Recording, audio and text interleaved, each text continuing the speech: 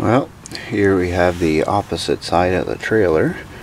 I jacked it up here on this side and she spins, but I'm going to try to inspect and most likely change out the bearings on this side as well. And I'm going to start by removing the dust cap. They do make a tool, kind of like a big set of pliers that you can get behind here to pull it off, but if you don't have that, you just get a flat punch, cold chisel, and you go work your way around the outside and it will come.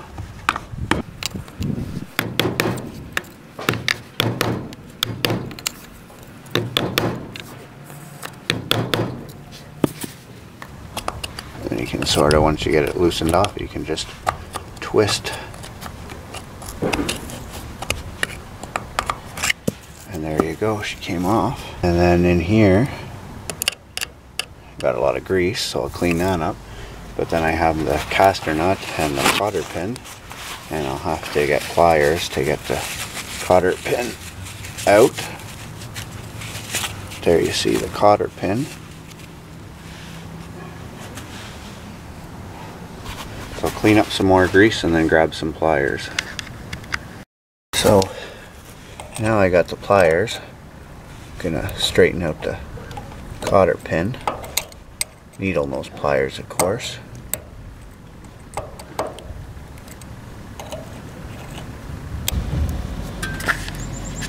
And as you can see, or hear, when I go back and forth,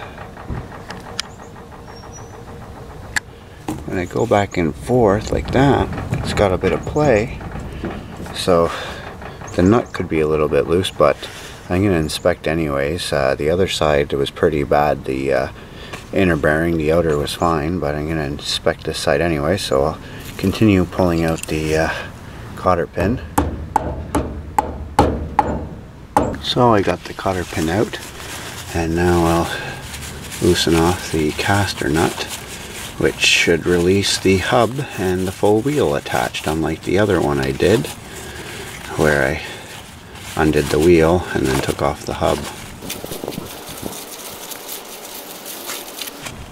And there's the nut. Now the wheel and everything should just pop right out like that. And now we'll be able to roll him away and inspect him. And as you can see, spindle looks good. On the other side, part of the inner bearing was seized on there. I had to heat it up with it. So now we'll get to inspecting the rest of the tire here.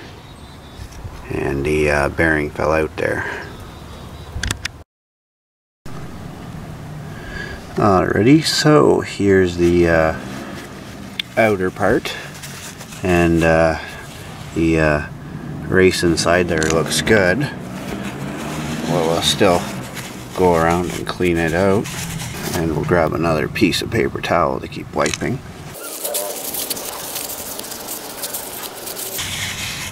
Get all the old grease out.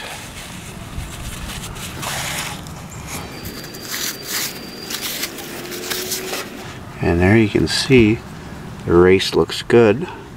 So we'll flip her around, and here's a different story. You can kind of see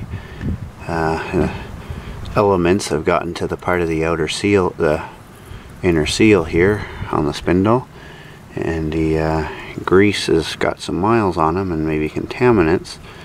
So we're going to end up having to pull out this seal and reinstall a new seal.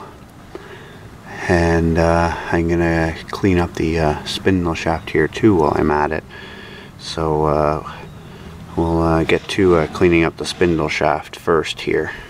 Alrighty, so on closer inspection here of the spindle, we can see in and around here some surfaced rust. Nothing really worn too much there in the line of grooves. I'm going to wipe her down and take off the excess grease here.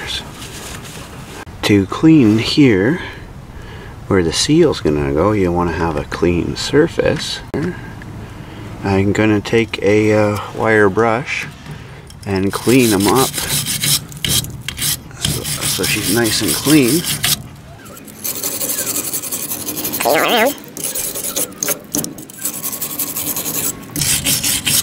And then, as you can see, the spindle's getting contaminated there, so I'll have to give him a good wipe down with clean, dry paper towel. You could do it in the opposite order, get it all dirty and then clean it. But you want it nice and clean.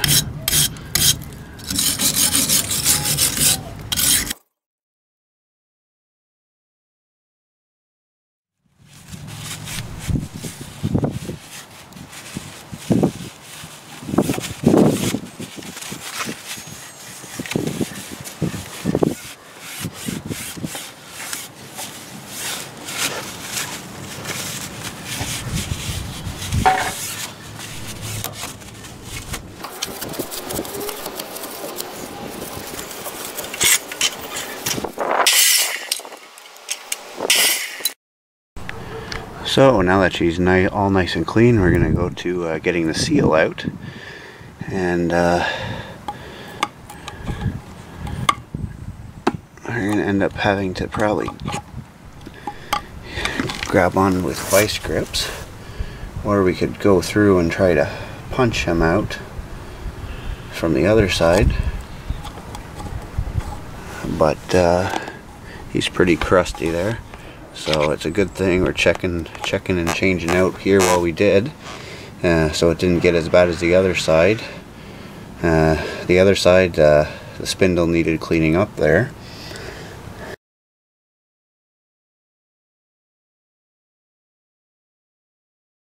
So this side we got lucky, caught him in time. So we'll try with vice grips, seeing if we can work them loose there. Don't care if we tear them up because we got a new seal. So here's how I put the vice grips on, and just tightened down, pulled, and here she came there. So as you can see, she's pretty crusty in there. So now we can pull out the bearing, and lots of grease there. So once I get them kind of cleaned up to see, I'll show you. Alrighty, so all cleaned up there. As you can see, the race has some rust and looks like pitting too, and even the inside of the hub, if you see there. So we're gonna go ahead and punch out that race, and I'll show you what I'm gonna do. Quick show you the bearing there. The backside here, the groove kind of has some thick dirt in it, so good catch here. She still rolls and everything, but anyways, we'll continue on.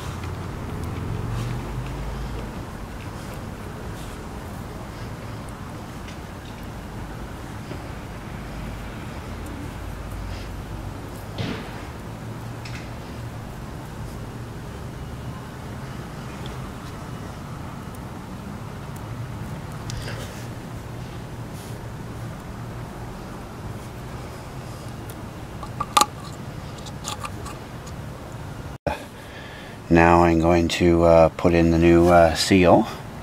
So same idea as before. I'm gonna get them down lightly. So I'm gonna grab this piece of wood and just tap.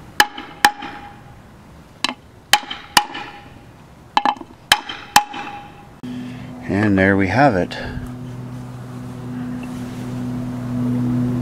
He's sitting nice and flush.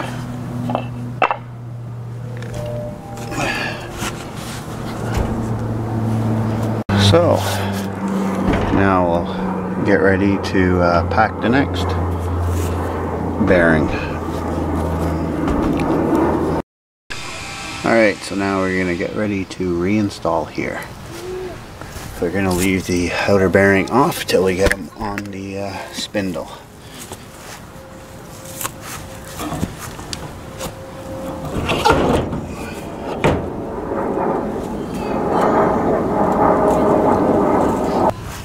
Alright, now we're going to put on the caster nut.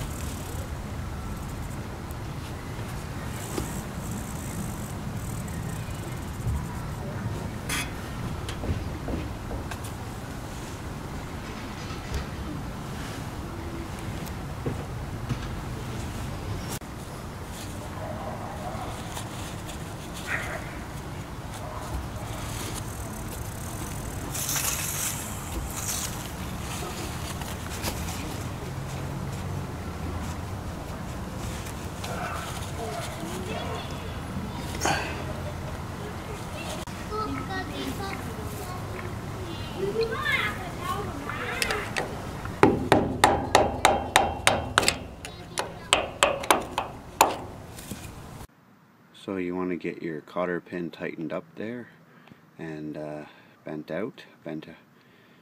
bent so she can't fall out, and then reinstall your caps there with grease, or you can install bearing buddies which have a grease nipple put into them and then just a little rubber cover you pull off, but I can't put them on this trailer.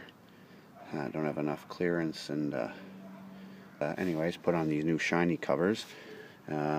Put it on this side, not the other side. We'll see how well this one stays on, because he's all the way tight and I can do that, so it's not looking too good, but we'll see if it stays on, and if it does, then we'll put it on the other side that got damaged and Redneck repaired. Yeah, so when I took this side off there to check them and discover the moisture problem in the cap, I ended up putting some holes into him with my flathead screwdriver. So I just glued the hole shut there, reinstalled them. So now that both bearings are done there, I'm going to take note with the paperwork for the trailer, saying when they were done and how far I went. So the other side I went both races replaced. This side I only did the outer race. So I'll have to note that down. And now it's a matter of each year making sure at least once a year, making sure there's enough grease in there.